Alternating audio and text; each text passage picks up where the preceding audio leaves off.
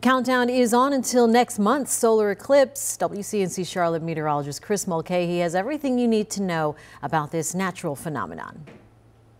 Everyone's getting pumped for the great American eclipse. Here's the deal, though. Not really going to be affecting us too much here in the Charlotte area. It's just a partial eclipse. You still need your special glasses to look at that. It's going to be around 80% totality, but that path of totality extends all the way from Texas up through New England. So likely, if you haven't already planned on checking out the total solar eclipse, you're probably not going this year. But here's what you can expect around the Charlotte area. This is April 8th, 2024. The total time that we're going to see this event go on is 2 hours and 32 minutes roughly. It's 80.35%. I got that from Tony Rice. I'm NASA ambassador. The exact times that we're going to have this. It's about 1:54 that we start to see that shadow eclipse the sun, but then it's 3:12 that we're going to have that maximum eclipse, and then officially this is ending at 4:26. So this isn't the biggest event that we're going to see for the Charlotte area, but everyone in the path of totality, such as Austin, Texas, Waco, there's a lot of big places such as Dallas that are going to be along this. So this is about 100 miles wide.